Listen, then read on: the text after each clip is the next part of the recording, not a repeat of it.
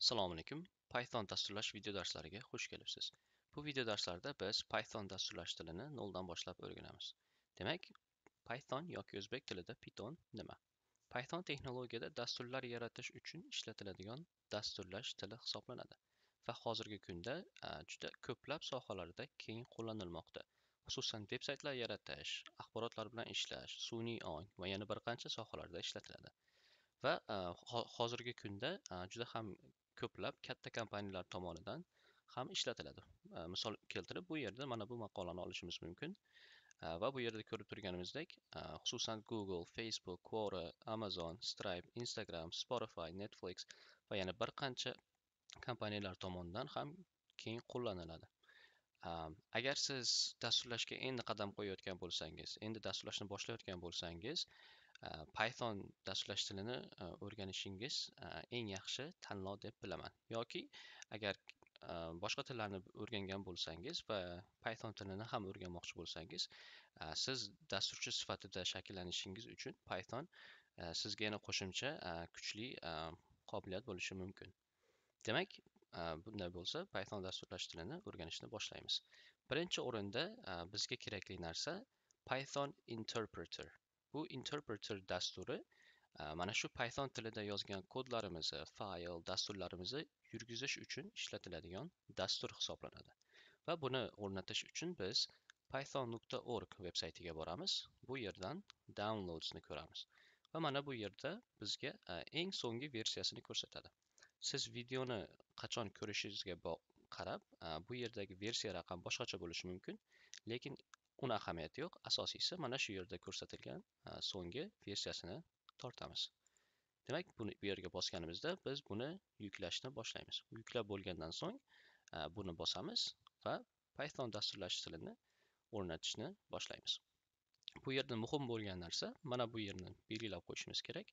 Chunki keyinchalik Python dasturini terminal yoki command prompt orqali ishlatmoqchi bo'lsak, mana shu narsa muhim bo'ladi. Buni belgilagandan so'ng bu yerda install nowni bosamiz.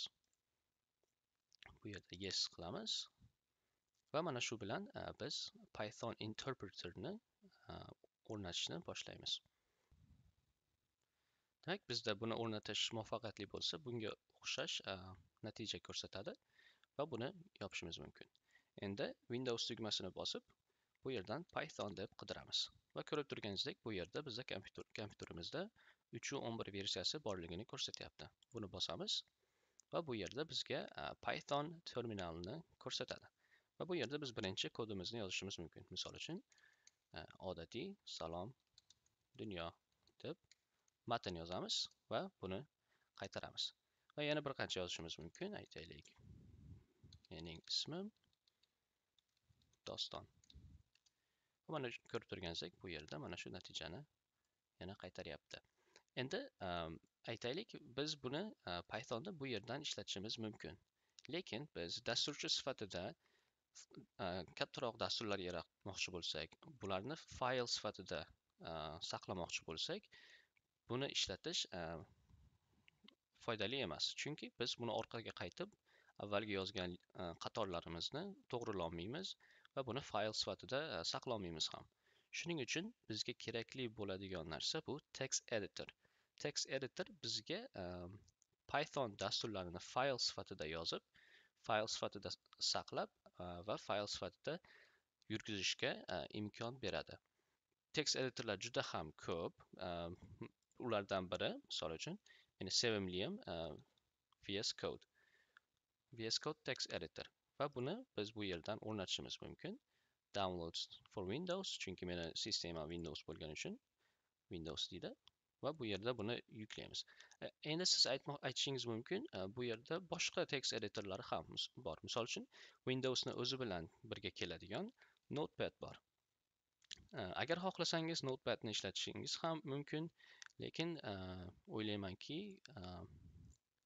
VSCode bizga ancha afzalliklarlik tomonlari bor va shuning uchun bu video darslar uchun biz VSCode'dan foydalanamiz.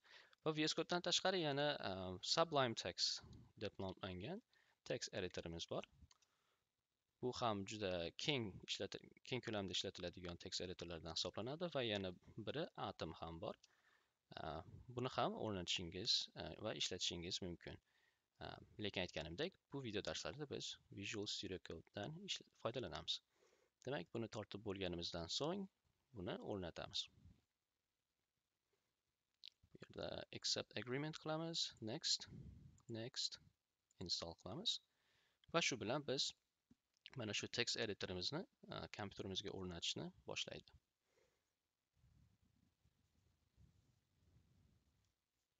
Buni o'rnatib bo'lgandan so'ng bu yerda buni yopishimiz mumkin. Demak, biz bu yerda Visual Studio Code Text Editor'ni ishlatishni boshlasak ham bo'ladi. Birinchi o'rinda bu yerda biz bu yerdan fileni tanlab open folder, ya'ni bir papka ochishimiz kerak. Bu yerda misol uchun men desktopni tanlashim mumkin, ya'ni рабочий stol, va bu yerda yangi folder yarataman, ya'ni papka. Va buni aytaylik Python darslari deb nomlashim mumkin. Nima deb nomlashingiz ahamiyati yo'q. Va mana shu papkani tanlaymiz bu yerda. Va endi mana shu papkani text editor ichida ochdik. Va shu yerdan biz endi yangi Python fayl yaratamiz. Python fayl yaratish uchun biz unga birinchi nom beramiz. Aytaylik Python 1.py kengaytmasi bo'lishi kerak. Bu py kengaytmasi Python fayllar uchun maxsus kengaytma hisoblanadi va ko'rib turganingizdek, mana shu kengaytma mavjud bo'lganligi sababli text editorimiz buni Python fayl ekanligini avtomatik tarzda bilib oldi va mana bu logotipni ko'rsatyapti. Demak, nomlaganimizdan so'ng enterni bosamiz va birinchi Python faylimizni yaratdik. Bu yerda biz birinchi kodimizni yozishimiz mumkin. Misol uchun avvalgi kodimiz salom dunyo. Va buni saqlash uchun mana bu yerda oq narsa ko'rsatadi. Bu faylingiz saqlanmaganini ko'rsatadi. Buni saqlash uchun Ctrl C ni bosamiz va mana shu faylimiz saqlandi. Endi so'rashingiz mumkin, bu Python faylimizni qanday yurgizamiz? Bu yerda asosan ikki xil yo'li bor. Birinchi yo'li terminal orqali yoki command prompt orqali. Agar Visual Studio Code ishlatayotgan bo'lsangiz, bizda bu yerda terminalni bosamiz va yangi terminal ochamiz. Va ko'rib turganingizdek, mana shu papka ichida bizda yangi terminal ochildi bu yerda va bu yerda qidiramiz Python deb yozamiz. Ko'rib turganingizdek, menda Python 3.11 versiyasi bor ekan. Agar sizda Python komandini yozganingizda bu yerda boshqacha natija ko'rsangiz, xatolik ko'rsangiz, bir yo'li VSCode Text Editor'ni yopib ochishingiz kerak yoki bo'lmasa, unda ham to'g'rilanmasa, demak siz Python Interpreter dasturini o'rnatayotgan vaqtimizdagi ana u aytgan narsani belgilamagan bo'lishingiz mumkin. Demak, davom etamiz bu yerda. Exitni bosib chiqib ketamiz va mana shu faylimizni yurgizamiz. Uning uchun Python komandini yozamiz va bu yerda mana shu papkani ichidagi Python faylni ko'rsatamiz. Ya'ni Python 1.py. Va buni enterni bosamiz. Ko'rib turganingizdek, mana shu fayl ichidagi Python kodimizni yurgizdik va natija salom dunyoni ko'rsatdi. Bu agar Visual Studio Code ishlatayotgan bo'lsangiz, agar aytaylik Sublime Text va boshqa text editor ishlatayotgan bo'lsangiz, Python kodni yurgizish uchun biz to'g'ridan to'g'ri command prompt orqali ishlatsak ham bo'ladi. Buning uchun Windows tugmasini bosib cmd deb qidiramiz va bu yerda command prompt degan tanlov bor. Buni bosamiz. Va bu yerda bizda foydalanuvchi papkasi ichida ochadi. Biz mana shu Python darslari papkasiga borish uchun cd dan foydalanamiz va bu change directory, ya'ni papkani shu yo'nalishni o'zgartir degan ma'noni bildiradi va bu yerda biz desktopni tanlaymiz, chunki Python darslari papkamizni desktop ichiga qo'yganmiz. Undan so'ng Python darslari deb yozamiz va undan mana shu yerga boramiz. Ko'rib turganingizdek, mana bu narsa o'zgardi va biz endi Python darslari papkasi ichidamiz. Endi bu yerdan biz fayllarni ko'rmoqchi bo'lsak, dir deb yozamiz. Bu mana shu papka ichidagi barcha fayl papkalarni listini ko'rsatadi. Ko'rib turganingizdek, bizda mana shu bu yerda Python 1.py fayli bor. Va endi buni yurgizmoqchi bo'lsak, Python deb yozamiz va Python file nomini beramiz. Va enterni bossak, ko'rib turganingizdek, bir xil natija ko'rsatyapti. Salom dunyo degan. Endi bu birinchi yo'li.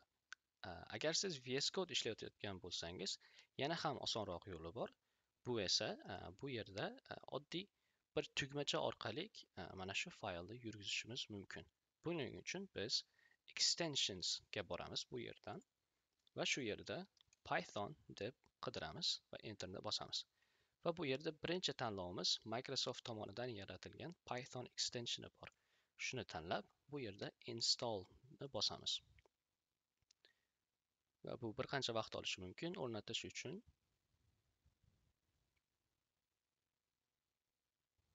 buni o'rnatib bo'lganimizdan so'ng bizda mana bunaqa natija bo'ladi. Demak, bu o'rnatib bo'ldi.